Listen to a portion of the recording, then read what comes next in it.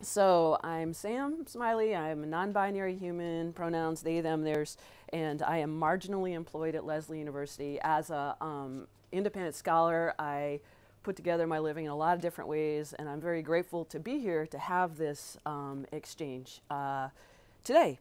So my research is on started out invasive species, specifically Japanese knotweed. It's the first portion is historical nature, and then it ends up in a very situated situation in Provincetown, Massachusetts, with a qualitative research approach. So what I'm really kind of interested in is also method as epistemology, and so I'm dispersing my knowledge in 3 different ways, and so you'll have several different versions of what I'm doing today. So this is my traditional slideshow, which I'm not going all the way through. I showed this at Society for History of Technology.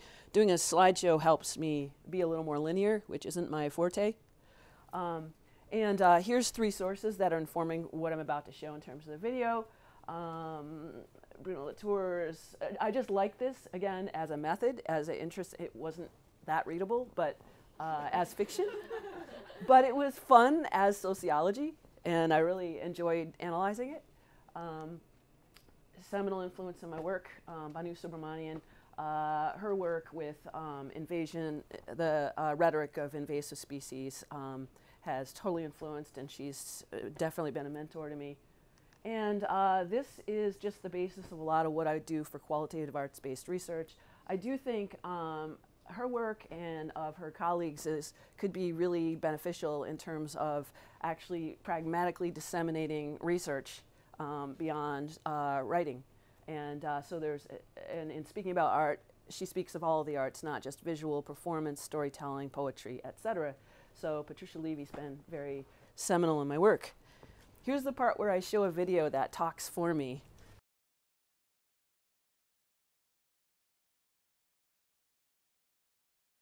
Basically, this research started with kudzu. I did a mini documentary of about 10 minutes called The Queen of Kudzu, and that led me to Japanese knotweed. And then I started a doctorate through a program that connected me with Leiden University, and then I had to put it on hold because of a lot of family stuff. But trained as a media artist, I continued to do the work in zines and video. And also, I did a Japanese knotweed festival in Provincetown, that Harvest Festival, and did an article about that. So there's been a lot of spin-offs on this research. I'm going to super fast show you the slideshow version, which I showed at SHOT, and that's kind of reiterating.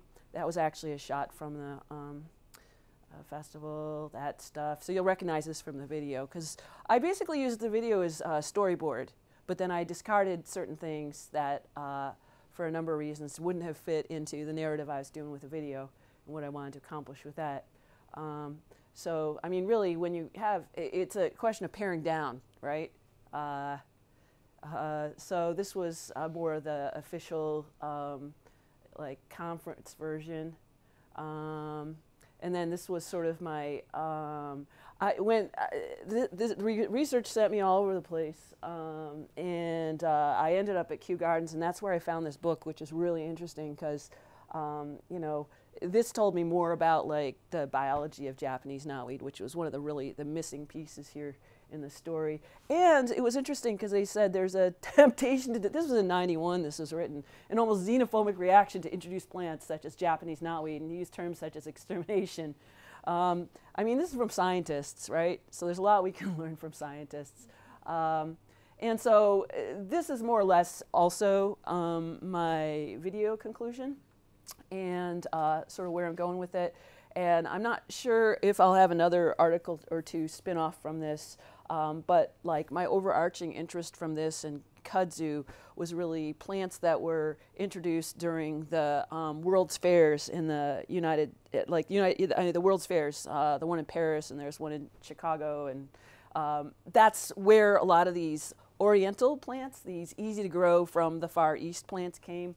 And so I'm very interested in this idea of, you know, you go to a plant nursery and you plant something because it's pretty, but the actual form of the plant, what it does, is kind of not really kind of apparent. So I've just thrown a lot of stuff at you, but I think you have the overarching narrative, and the zines I passed out. So in terms of that form, that's short for magazine, and that's sort of part of the DIY craft culture, which is now assimilating to research culture to a certain extent. So yeah.